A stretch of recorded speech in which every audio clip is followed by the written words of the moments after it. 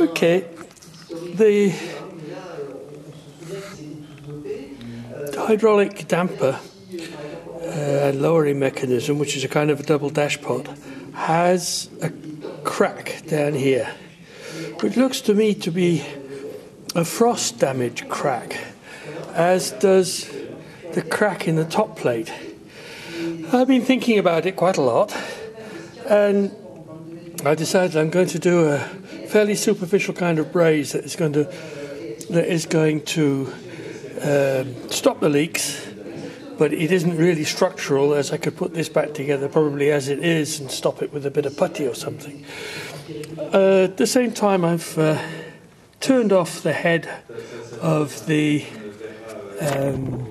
of this plunger, which I had welded a bolt onto, and cleaned up the anti-return valve on the for the suds pump. So all that looks perfectly good. It's very surprising the O-ring for the seal in the non-return valve is even good. I suspect it's one that Andrew put there, so it's not that old. I've been cleaning up the suds tank, which you can see here, which is a thick welded steel construction. I took the sight glass off the side, which was actually a broken sight plastic, and I'm really seriously thinking, well, I won't bother to put another one back in it, as it really isn't all that important. I can just use tape as a dipstick and see how it's going from there. Well, there we are.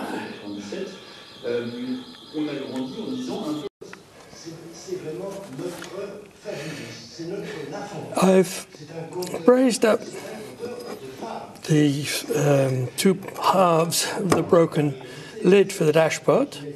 I've only done it partially. I didn't go all the way through. I didn't see any point. This is just more or less cosmetic only. I could actually have put it back together without worrying about the split. It would have still worked perfectly well. The reservoir for the oh, it's got a shine on it. The reservoir for the oil for the dashpots had a split from frost damage. So I did a very shallow grind on it and brazed it back together again. I didn't see any point in making it too deep. It's only to stop it leaking. It doesn't need it structurally. There's not going to be any problem with it like that, I don't think. And I didn't want to heat it too much so that it wouldn't to avoid problems elsewhere.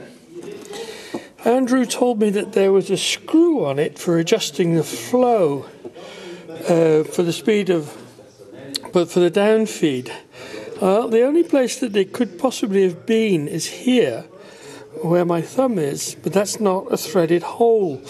That corresponds with a hole at the bottom, through which the oil is ejected as slowly as the pistons drop. The only other thing that I think that could have adjusted the rate of the flow rate to make it drop is adjusting the cam here, which operates the rise and fall mechanism on the blade. This could be the solution to regulating the speed at which the blade drops. So that we'll see when we get it back together, which won't be too long now. I've wire brushed, wire wheeled, and cleaned up the sump, which is which is a surprising thick steel plate construction, which is very nice. I'm very pleased altogether with the way this machine is built. I've wire wheeled and rust treated with a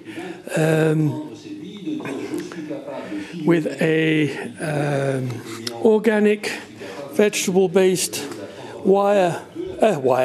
organic vegetable-based rust inhibitor, which needs rinsing off, and it's cold outside, and I don't really fancy going out and doing it. I'm rather pleased, though, that I've been able to just bend the hinges back into shape, which means I didn't have to drill them out because they're spot welded on, and they're perfectly fine. So that's a nice little thing that happened along the way.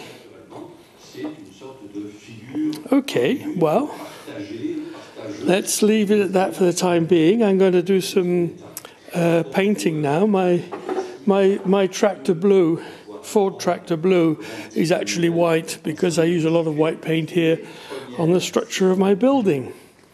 So I'll get back to painting all that and then start getting it back together again.